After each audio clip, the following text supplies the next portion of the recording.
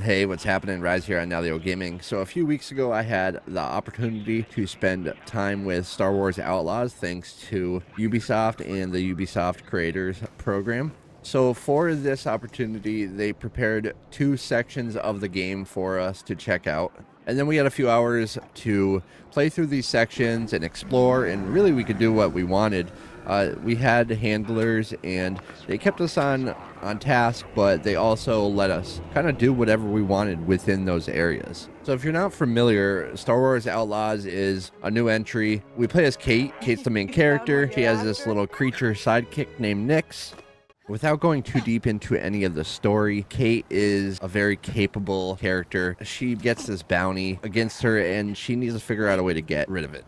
Basing this entirely off of the few hours that I spent with Star Wars Outlaws, I'm going to say that I think everybody should give this game a chance. Just from these hours, it was awesome. It was absolutely awesome. I just have a really good feeling that after more people spend time with it, they're going to start to change their tune. And you're going to hear more people saying good things about Outlaws. Since the event, I had a good amount of time to think about what I experienced, even being able to sleep on it and think about it the next day, the day after, and like really put time into thinking about the different aspects of the game that I got to see. I'm absolutely so excited to play the full version in less than a month when it launches.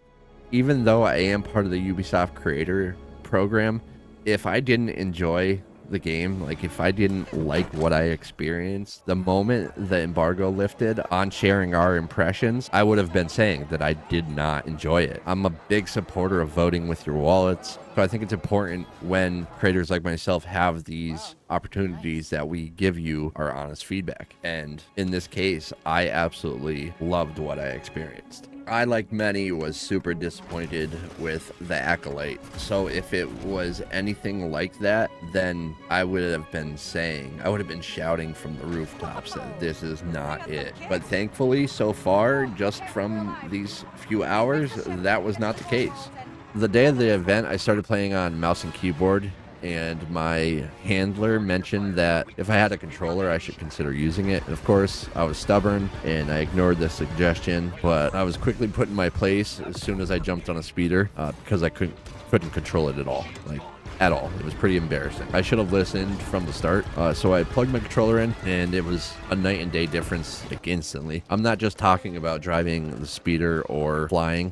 The combat, the movement, it just felt completely natural with the controller. Probably most excited about how we'll be making decisions on how we handle things with Kate, and it's going to affect the outcome, how things evolve throughout the playthrough. I'm not sure exactly how deep it goes, but I was told that think like good versus evil, making decisions basically, for example, Dell versus going loud, how some of those decisions will have implications moving forward in the stories. Another thing that's super exciting to me is how we'll be able to explore the open style planets, and basically if we go off the beaten path, we could come across all sorts of hidden stuff. The game looks incredible. The skyboxes, the environments, everything, it's absolutely stunning. One of the most impressive things to me outside of how great the game looks is how the towns feel lived in. The buildings and really everything doesn't look like they just placed it there as the game was being developed. Some of these towns look super grimy and dark, dirty, and it's pretty impressive. I can't wait for you all to see it.